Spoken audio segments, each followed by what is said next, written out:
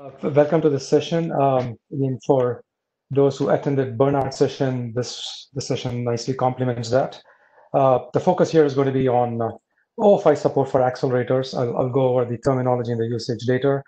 And as part of that, we have developed a software-hardware framework, a proof of concept using Intel's Stratix10 FPGAs, which validates these extensions, and it runs at 100 gigabits per second. And because the focus is more on the OFI extensions, we are not going to be showing the performance data here. But everything that Bernard said about FPGAs being first-class citizens is equally applicable to our work. So just wanted to thank Bernard for actually giving, for the session to actually follow his session.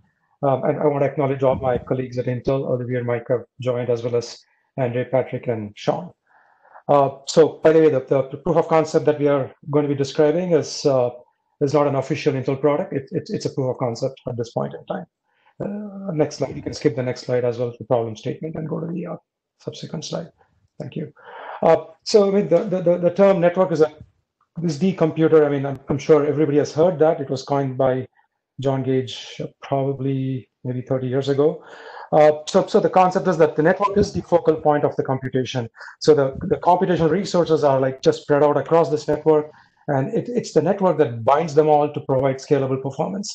So that's pretty much what that concept refers to, and it's still applicable today. There's no change, and now that accelerators are playing a significant role in compute, along with general purpose CPUs, accelerators have to be tightly integrated with the network communication. So that's going to be key to scalable performance. So this slide shows the trend in terms of supporting this direct network interface to the accelerator, moving beyond providing a network interface to CPU, and then eventually there's going to be tighter integration of CPU, general purpose CPU, accelerator, network interface. So all this boundary is going to be eventually blurred. So it doesn't really matter in the long run as to who would own the network interface, whether it's the CPU or GPU. But the basic concept is that it is going to be it's going to be the building block for this network is the computer usage model. So in any case, exposing these accelerator capabilities that involve networking using standard APIs is extremely important. So before we get into that, I just want to make sure I explain the terminology that we use for the accelerators. So accelerators in this context, in the context of communication, can be classified as, say, inline, which is, some people call it as bump in the wire, where as you are sending and receiving the data, you can actually perform acceleration on the fly. And then the other option is to something called look aside, where the computation itself perhaps cannot be performed at wire speed.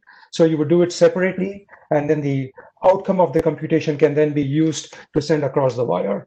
And there you could have a discrete model where it could be a GPU, or it could have something which is integrated on the NIC itself, where it's highly programmable. So pretty much it's something which is standalone. So that's the basic idea. So the next slide clarifies it in somewhat greater detail. So here we are again talking about these different types of accelerators. So what this the slide shows is the concept of what is inline, what is look aside, and how it can be invoked both locally as well as in a remote sense. So as I mentioned earlier, some compute entity will want to transmit data. So the inline accelerator will be used to perform the compute on the data. So you can think of it as a streaming model. And then there's a look aside that I mentioned, where the computation is performed, but the data itself, the outcome of the look aside acceleration, whether it's done by a GPU or whether it's done by something in this accelerator, smart NIC accelerator domain, that data can be directly transmitted through the network port to a target. So that's the basic two accelerator models that we are going to be assuming for the rest of the discussion. Now, this accelerator block can either be invoked locally. In other words, as you are sending and receiving the packets, you may want to perform this acceleration during the course of transmit or possibly during the course of the receive operation. Additionally, you can actually invoke this acceleration remotely. I'd like to call this as a triggered accelerator mode, where the packet ends up triggering that acceleration, and that acceleration could be both an inline acceleration or a look aside acceleration. So the beauty of this is that this remote mode of acceleration can allow the target to be headless. So which means that you don't really need to have a CPU or an operating system involved here. And actually, it ties nicely with what Bernard mentioned earlier about FPGAs can be serverless and it can be used for hosting some function or microservices. So that's a very good usage model here. There are a lot of interesting things that we can do with this model as well. But the bottom line is that everything looks fine and dandy, but what's the API for exposing these different types of accelerator modes to middleware and applications? And that's where the focus is going to be. So if you could please go to the next slide. So this is a standard picture that has been decorated with some of the additional things that we have done. So this is the standard OFI stack. So what we are talking about here is to use OFI and then extend it for supporting this different type of accelerators, the inline, look aside, and to invoke it both locally as well as in a remote fashion. There have been certain additional work that has been done in terms of taking, say, OpenCL, for instance, and then using pipes to go beyond a single node. And in this context, actually, the OpenCL model actually uses FPGAs. It allows kernel pipelining. You can do kernel-to-kernel communication between FPGAs, but it's not really a scalable solution. It's actually probably more logical to take a network API and then use it for supporting acceleration, which means that you can actually get a true scalable model. So with this approach, then the OFI would have some certain extensions that we are going to be talking about. And there are a couple of ways where it can be exposed to the upper layer software. So for instance, as you can see in this picture, there's a lot of middleware which uses OFI. So the middleware themselves can transparently use these acceleration functions without actually exposing it to the upper layer software, the application, for instance. So the applications themselves will not be seeing these accelerators, but the middleware can make use of it. So there are a lot of areas in MPI, for instance, or SHMEM, for instance, where it could benefit from certain accelerator support, and that's part of our pathfinding work that's ongoing. Now, there's also an option where the application themselves can directly use OFI. So that's a way where you can actually make use of these extensions directly and then get the full benefit of the underlying accelerator model. So overall, even though we have done this in the context of FPGAs, the work is completely agnostic to FPGAs, just like what Bernard mentioned about the stack, pretty much abstracting away the FPGA functionality and letting anybody to use the TCP sockets interface. In the same way, the OFI interface provides pretty much the abstraction layer, and under the covers, whether it's an FPGA or whether it's an ASIC, it's completely irrelevant. So that's sort of the takeaway from this slide. So now, there is a question. The question is, where this is an abstract layer, understood, but is there any performance difference with and without this abstract layer on an FPGA? The abstract layer is OFI, and then can you hold on to the question? We'll go into the details of the software architecture, and there is a hardware abstraction layer which is below the OFI layer where we can talk about it.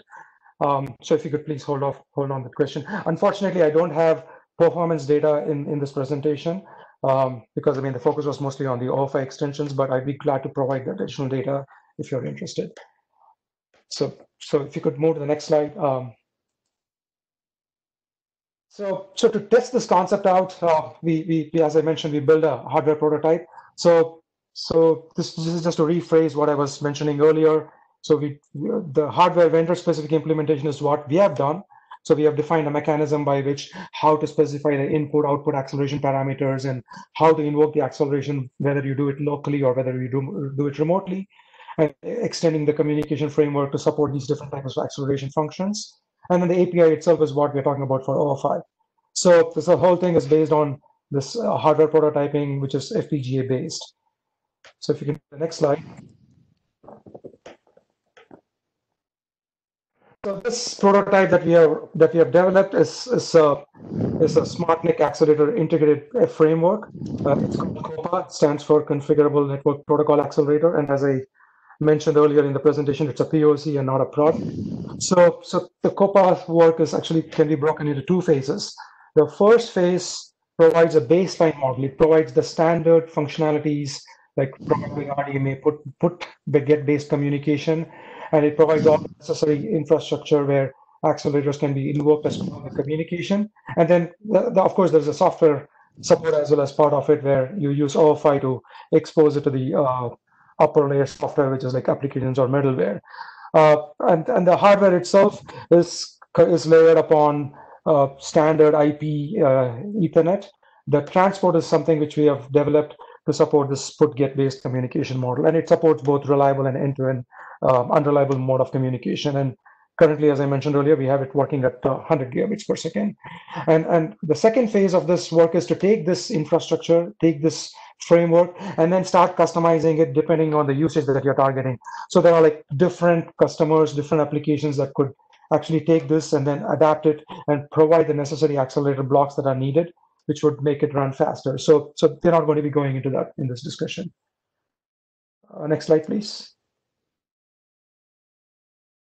So this picture provides the different system components that we have in place where COPA is functional.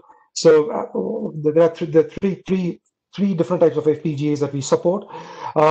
As you look at the top left, it's a standard PCA attached FPGA where you have currently it's a PCA based interface, but eventually we can move to a CX based interface. So it attaches to a Xeon platform, and this the OFI stack here would run on the Xeon, and then the rest of the hardware, transport, accelerator, everything would run on the FPGA itself. So pretty much this is going to be one of the system component. And as you move to the right side, you have an FPGA SoC model where there is no need for a separate Xeon processor which attaches to the FPGA. Instead, we make use of the integrated ARM that's available in a standard Stratix10 FPGA, and that would end up running the OFI stack. So the software stack is, obviously everybody on the call knows that OFI is very portable depending on the hardware platform. You pretty much have to write a different provider or change, so have minimal changes to the underlying hardware provider. So we have been able to port it to this platform as well. And so from a usage point of view, it's no different. The same application can run both on the Xeon as well as on the FPGA SoC with absolutely no change, and we have validated it. Then there is something called a headless node, which is where there is really no need for running a OFI stack. So here is the case where you can actually invoke the accelerator, like trigger the accelerator through the network, and then get the operation done on this remote FPGA. So this as we saw in the earlier talk, this conforms to this serverless function or possibly hosting microservices model here. And as I mentioned earlier, all this works on a standard 100 gigabit Ethernet. So we have used 100 gigabit Ethernet switch here, no change whatsoever. And then it uses standard IP UDP based protocol. And the only part is that what we have layered on top of it, a bit layered on top of IP to provide our custom transport. Next slide. So this is a very high level overview of the hardware stack that we have put in place. So you can think of this hardware architecture as a combination of a NIC as well as accelerators integrated onto the FPGA. So currently, as the picture shows, inline accelerator blocks can be invoked directly on both transmit and receive operation. There's also look-aside accelerator blocks that we have implemented. You can think of it as a proxy for, say, a discrete GPU, or whether it's a integrated accelerator in a smart NIC, it doesn't matter. But it serves the purpose of providing this look-aside accelerator blocks, and that can be then invoked. Currently, it can be invoked independently. So there's a little bit of software help that we have where software ends up posting it into the look-aside accelerator queues, and then the result of that operation is still kept inside the FPGA memory, and then it's directly transmitted to over the network. So we will discuss some of the OFI extensions for inline and look-aside invocation later. So that's sort of the basic idea. I don't want to get into this hardware architecture in detail, but this should give you a good idea of what is there inside the hardware stack. So let me move on to the overview of the software stack, and hopefully this would answer the other question. If not, we can revisit it. If you could please go to the next slide. So this one gives a summary of the different components of the software stack.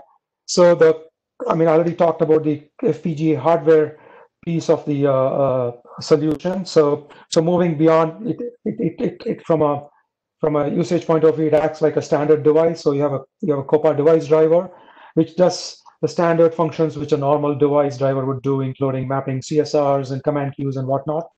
So there's a lot of end-to-end reliability connection table setup also that the device driver does. So by the way, this is not going to be on the critical path.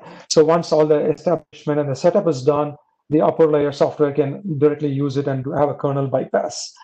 Now, there is a hardware abstraction layer called library COPA hardware or libchw that we have layered on top of this device driver. And this is the main system programming interface. So the OFI provides a next level of abstraction that allows all the middleware to run. But internally, we have our own abstraction layer. This is as close as it can get to the hardware. And everything that OFI ends up, OFI ends up invoking this a COPA hardware library for all its functions. So we have done some measurements that I'm not showing in this presentation, where the difference between COPA hardware library and the OFI provider for COPA, there is a bit of a difference, but it is not it's not significant. So pretty much we are able to capture most of the performance at the OFI layer itself. So then going beyond the OFI provider for COPA pretty much is the interface to the external world, which completely shields all the idiosyncrasies of the underlying hardware and the underlying provider, functionalities. And every application and middleware ends up using this OFI interface. And then, of course, finally, the applications middleware is the top layer, and they pretty much are completely blind or agnostic to what the underlying hardware is. So this is the overview of the full stack. Does that answer the question that was raised earlier? Yeah, the question was with this abstract layer, if there is an FPGA underneath, is there a performance difference that you can talk about? Yeah, the fact that there's an FPGA underneath, or whether it's an ASIC underneath, is completely hidden, unless I'm misunderstanding the question. So the low-level library, the hardware library, is the window to this underlying hardware device. So in terms of programmability, in terms of the performance, you're not going to see more improvements by programming directly and using the FPGA interface directly. So in terms of the comparison, there's really no standard API for us to use the FPGA hardware at this point in time, where we can actually have communication also as part of the interface. Okay, makes sense. Thank you, Venkata. If there are other questions from the participants, please feel free to submit those through the panel or even raise your hand. I do want to keep this interactive, so yep, looking forward to those. Thank you. Sure. Thank you. So this should give you like a quick, or at least a reasonable high-level overview of the framework itself, of what we are doing. In the interest of time, I had to rush through everything, but all the slides will be distributed, so you can look at it at your leisure. So I want to spend the rest of the time touching upon some of the OFI extensions that we have put in place, and there are also some backup slides that have some examples. And if there is some time left, I may be able to cover them. But again, if not, the slides will be distributed and you can take a look at it. Any questions so far before we jump into the details of the extension, OFI extensions? Thank you. So then you can go to the next slide, Divya. So one of the important contributions of our work is that we currently actually have a reasonably fully featured OFI provider in place. So we have been able to run a specific middleware. Currently, we have deployed it, and then we are in the process of actually making sure MPI and SHMEM also is functional. There are some little bit of changes that we need, but it's work in progress, and I think we should be able to get that also completed. So once we have that, we should be able to open up this interface for any arbitrary MPI or SHMEM applications. And one of the key message here is that there were no new OFI functions that were added to this work. So everything was based on existing fields. Everything uses the existing flags or some of the parameters, and all we did was to extend the semantics to support this inline and look-aside acceleration model. And as part of it, we did define some new flags, but that again can be overlaid as part of the existing flags. Of course, whatever we are positioning out here is not considered official OFI support. It's our own version of how potentially OFI could be extended.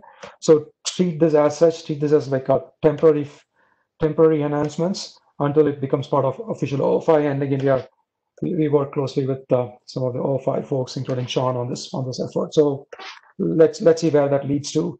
But as of now, you can think of it as an internal prototype. And currently, it supports all possible interfaces, right from messaging and RMA and so on. So I'll not get into those details right now. But the key takeaway is that no new OFI functions. Everything uses existing OFI parameters, and we have just extended the semantics. Next slide, please. So this one is about how we went about providing this acceleration support. So for acceleration support, there are two ways we can actually do it. One is we can enable it on a per operation basis. The second option is we can enable it on a per endpoint basis. So if I have some time, I can go into the backup slides where you can see as part of, for instance, the FI write operation, there is a context field that's part of standard OFI, which we actually use and overload it and provide some of the acceleration parameters. So once we associate an endpoint as being acceleration capable, then essentially we end up specifying the specific values in terms of the acceleration flags. And these acceleration flags, as I mentioned earlier, can be set for each endpoint object, and then you can essentially invoke it for the different data moment operation. So there are certain couple of OFI functions like FI write message and FI read message that is mentioned here, where you don't necessarily have to enable it on an endpoint basis. So it actually has this additional parameter where you can actually invoke it on a per operation basis. So that option is also available. So next slide. The accelerator outputs itself, the data field that we are using is this data as part of the completion queue data entry structure. Currently, this is actually used at the receive side in OFI. So what we have done is we are also using it at the send side. So there are two ways it can be used on the send.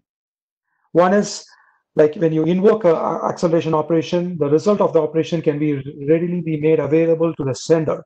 So the completion data on the sender side can be immediately be posted, and then you may also want to get a completion once the full end-to-end reliability is completed and the complete operation has been successfully flagged. So there's a possibility of getting two completion operations on the transmit side, and in addition, of course, on the receive side, you can still get a completion operation as part of the standard receive side completion, and the data is going to be posted along with the necessary fields on the receive side as well. So what we are doing is we are overloading this or extending the semantics of this data field to contain the accelerated result. Next slide, please.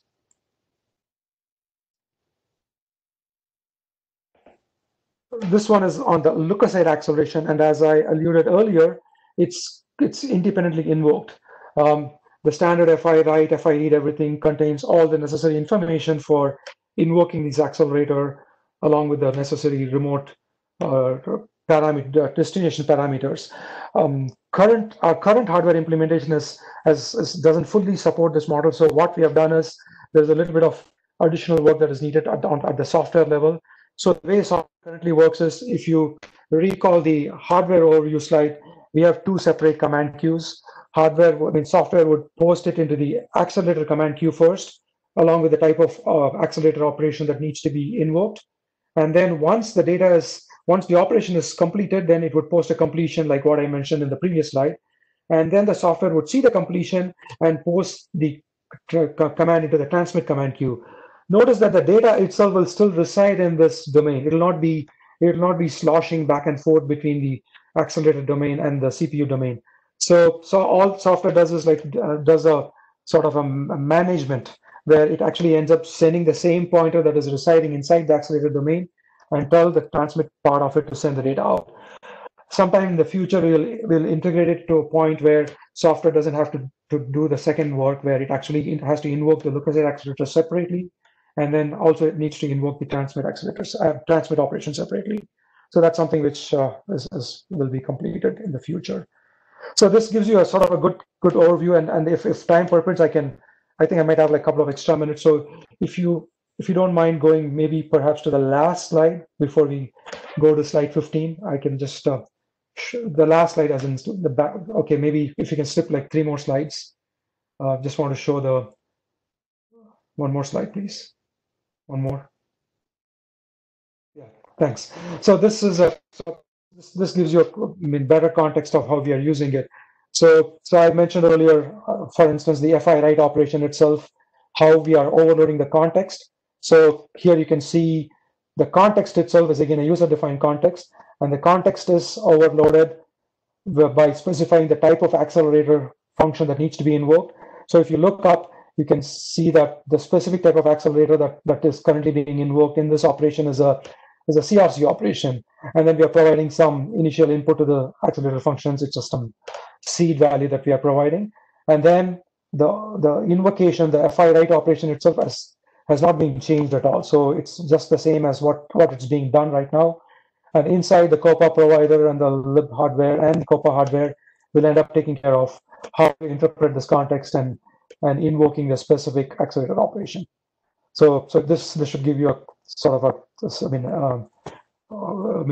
illustrate how we are using it in terms of using it for some of our invocation models.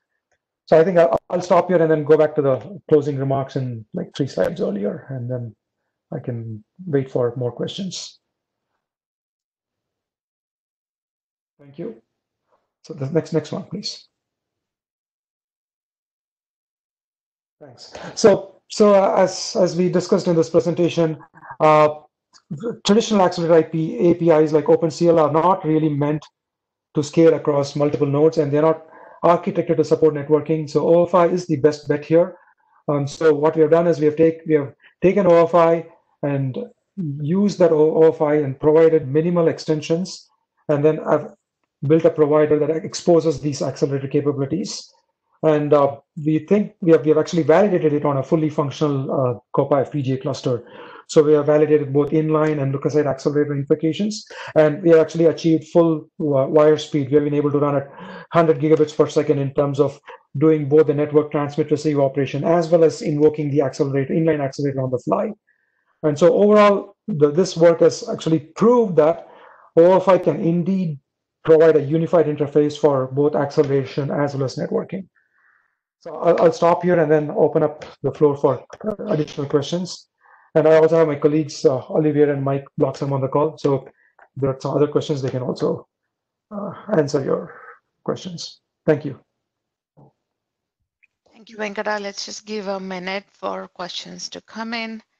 In the meantime, I'm going to open the mic for Michael and Olivier in case they would like to add any comments.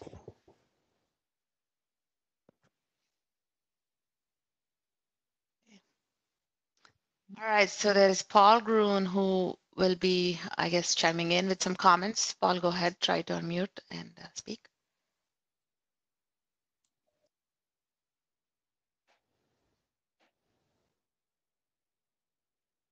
Try again.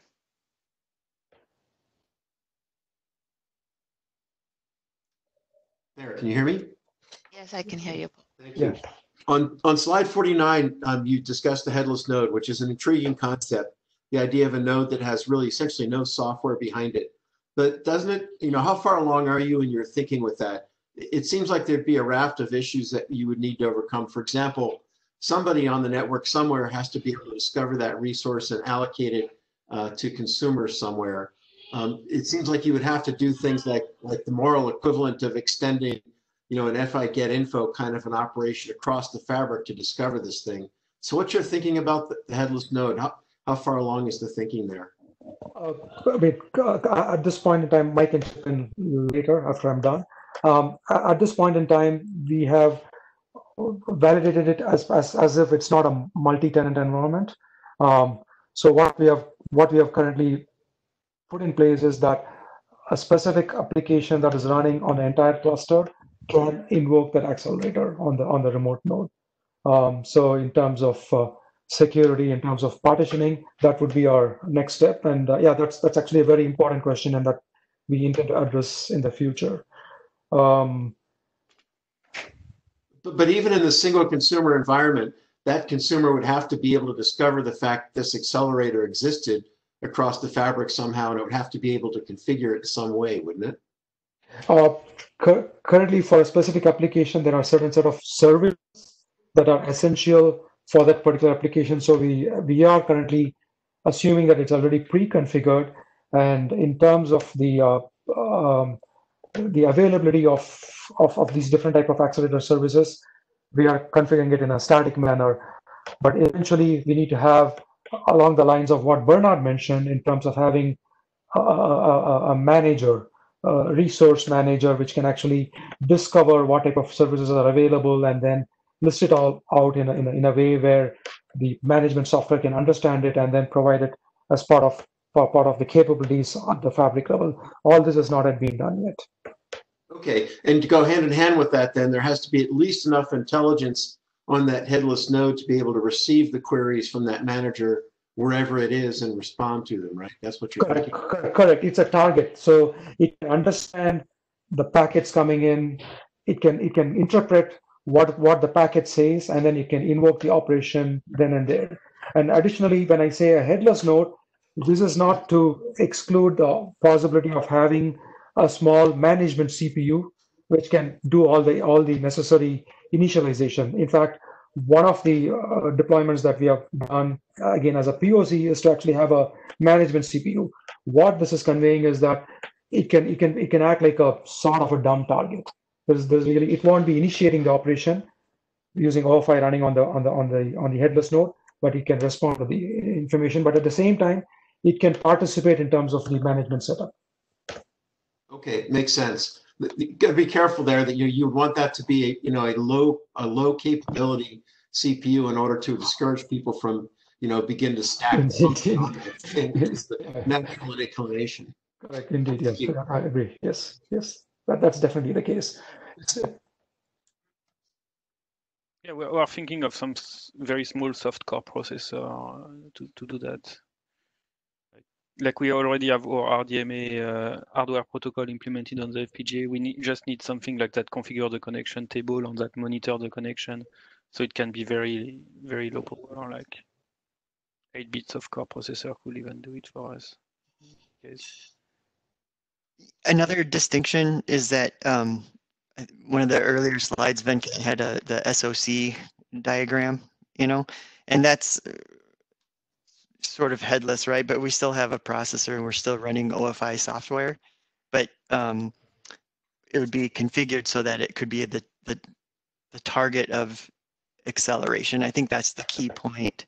So when it pulls a packet off of the fabric, it would do an acceleration right there without invoking any kind of software and then return a response. But there would still be OFI and software running and kind of setting things up. So that would be like a step in between a fully autonomous, fully, only hardware, no processors, kind of a headless node.